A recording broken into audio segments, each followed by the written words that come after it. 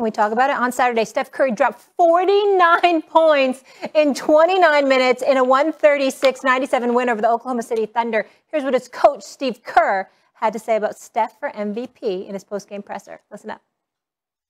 Definitely the MVP in my book, and we'll see what happens. I think these last few weeks have to have at least vaulted him up in the order, but we'll see if he can climb to first or not. It'd be great to see it happen. And Perk is back. According to Caesar Sportsbook, both the Joker and Embiid have better odds than Steph to be named this season's MVP.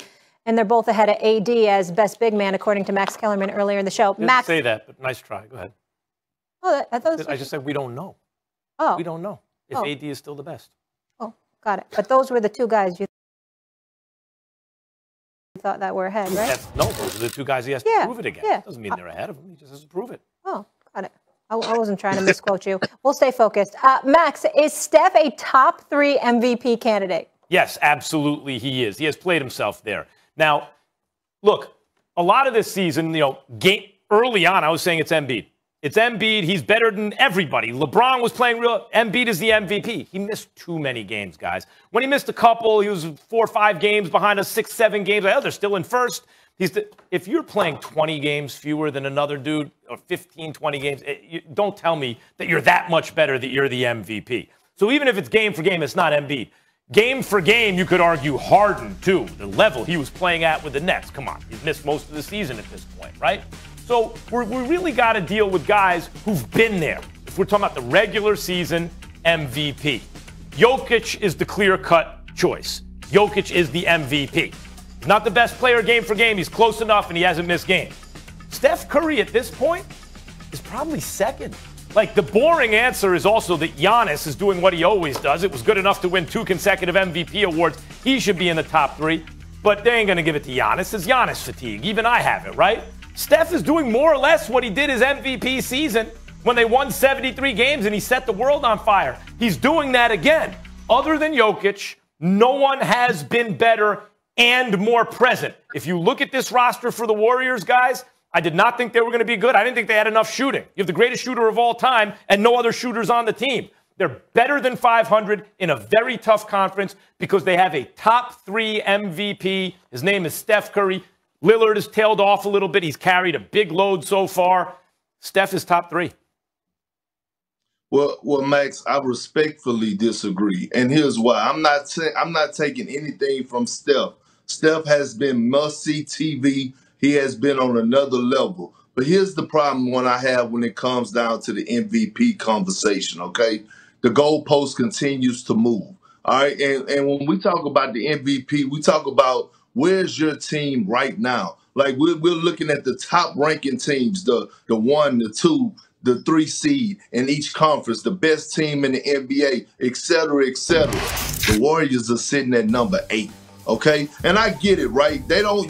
Everyone in the world says, including myself, he don't have the great supporting cast, and I get that part. But they're still sitting at the 8th seed, Max. They're only 2 games above 500. There's no way he could be a top 3 MVP candidate. I have him as a top 5. I strongly believe he should be in the conversation, but he's not ahead of Jokic. He's not ahead of Embiid.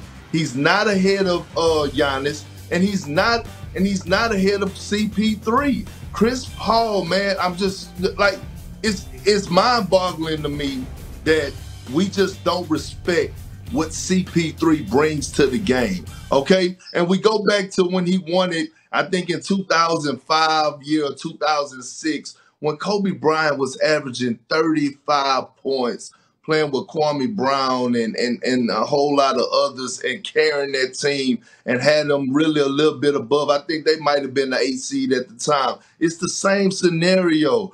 Steve Nash won. His numbers were not better, but his impact on the team and what his team was at the time, they were one of the best teams in the league, is why he won the MVP. Now, I will say this, Steph Curry is up there as the MVP, one of the most dominant players in the game today. Yes, he's top 3 at that category, but I can't give him top 3 MVP, Max, just because they're sitting at the 8th spot.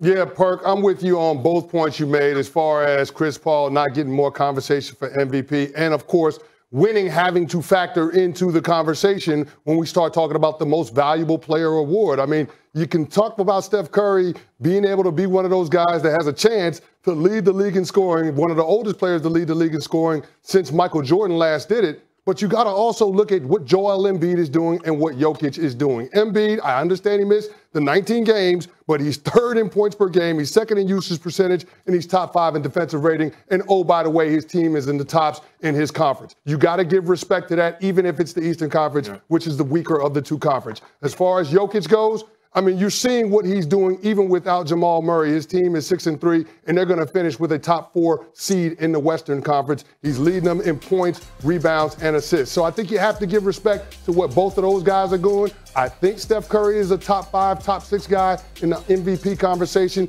I think Lillard is in there, Giannis is in there, and Luka's in there. I don't know what order those guys would be in. Steph is in that mix. But I can't give Steph the nod over Joel Embiid and Jokic. I just can't. Look, well, Joel Embiid's just missed a bunch of games. That's the only reason I have him there. But let me just say something about this most valuable player. First of all, Perk, because they made a mistake giving Nash the MVP way back when, they should do it again? No, I'm sorry. They got it wrong back then. Well, it's okay to say they got it wrong, and we evolve. We don't have to get it wrong again. Chris Paul's having a fantastic year. If Steph was on that team, they'd be even better. I don't think Chris Paul could do with the Warriors what Steph's doing. And here's the big misconception about, well, if you're the MVP, you have to win. Yep. Most valuable and best are synonyms. I don't care what anyone says. It's just be rational about this. Most valuable, best, the guy who contributes the most to winning. Now, if your teammates aren't good enough, right? You may not win enough. That doesn't mean that you didn't contribute the most toward a win. You just didn't get all the way there because your teammates weren't good enough. There's already an award for having the best teammates. It's calling being, number one seed, number 2 seed, making a playoff run. That's the award. We're trying to say who's the most valuable. Yeah, but in reality, it's not going to happen because of their record. LeBron James, even if he says he's in decline, even LeBron in decline is better than everyone else. Maybe. But they're going to have to prove it in the playoffs. Harden will have to prove it in the playoffs to have me put him ahead of LeBron. Here's why I put LeBron on and not Luka, Stephen A. You said you're not going to include forwards. Luka's a forward. Because I'm taking guys who initiate the offense, who are the primary ball handlers, playmakers, and who guard the other teams, at least one player in the other team's backcourt. LeBron, I've seen shut down a prime D Rose as an MVP. For a player too. No, I've seen LeBron shut down elite guards in playoff games. That's not Luka. Now, Harden's not a great defender, but he does defend guards. Everyone on my list defends backcourt players routinely, initiates their offense, and is the primary ball handler playmaker. I think LeBron James is not only the greatest point guard today, but in fact, he is the guy who has replaced Magic as the greatest point guard of all time. If you're making your all-time list, you put LeBron at the point. Well, listen, if you're doing that, I'm not going to knock you for that. I understand it. It's just that when they were looking after they lost Ronda, they went out and they got Dennis Schroeder for a reason. You understand? Because he's essentially your point guard and somebody to take the pressure off LeBron when you don't want LeBron hampered with those obligations all the time. Whereas when you look at Rick Carlisle in Dallas, he said, I came to my senses when I interviewed him and asked him this question. He said, what the hell were we doing, Luka's rookie year? What were we doing that was wrong? We didn't put the ball in his hands and let him run our team. He's our point guard, his exact words. And so when I look at it from that perspective, that's the only reason I don't have LeBron on the list. That's it. Yep. Okay? I look at James Harden. He's a scorer. Remember, Kyrie's supposed to be a point guard, but he's your off guard this year because James Harden is a point guard. So you see what I'm saying? We understand it. So, again, we know who the talent is and we know what they do. But I'm just talking about in terms of this year, what you're seeing from people who actually are listed as playing the position and running the offense, both, not just running the offense, but playing the position and running the offense. You designate them as your point guard. Steph Curry is the greatest shooter God ever created.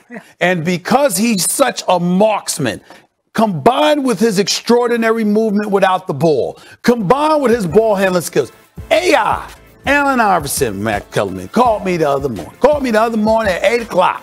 8 o'clock in the morning. What's AI doing up at 8 in the morning? You'd be surprised. My brother's doing all right. But let me tell you this right now. He gets up. He said, Steph is different. he said he was all stuttering. Steph is different. He's just different. different. I mean, damn, because that's how you marvel at the greatness of this dude that he loves. Remember, AI loves Russell Westbrook, but we're seeing something. This is we talk about once in a generation. We have never, ever seen a Steph Curry. Ever. Look, guys. Ever. We have never seen it. And then you got Dame, and we know what a clutch player Dame is, and James Harden, Luka, CP3 is having an MVP, top 2 MVP candidate caliber year. I don't agree with that. So I don't know how you can agree with that. Top 5, arguably top 3. Look, I'll say this. You're giving Harden the short shrift here. Harden does not shoot it like Steph, as you said. No one in history ever shot it like Steph. Right. And Harden has fallen flat deep in the playoffs too often. But right up until that point, Harden has been MVP caliber every single year. And unlike Steph, he's the one dude this year. Tell me even one other player who ever lived who can run your offense like Harden, who has the court vision of Harden, the judgment of James Harden, the passing ability of James Harden with the ability to score from anywhere, get to the paint, free throws, three-point shot. Tell me one other player who does every single thing on Harden level. If he had succeeded already deep in the playoffs, it would be a wrap. But as is, Stephen A., I think that Steph Curry's shooting does not. James Harden took a much inferior team and came that close to beating Steph Game 7. Stay with me, because I want to be very, very careful about what I'm saying here. Because I'm not you. I believe in James Harden. You like him, and you like what you've seen, but you point out what he's done in the playoffs. Right. I'm not as hard about him in the playoffs the way that you are, because I've seen what he's been up against, and I didn't see him completely tank and fall apart. Only one year when he didn't show up in the Game 6 against San Antonio. Having said all of that, this is what I would tell you. Max Kellerman, I watched Brooklyn. And to watch the game today and what they record as an assist. I mean, I've seen them give dudes assists. I pass it to Max. Max passes it to Molly, and Molly shoots and scores, and I get the assist.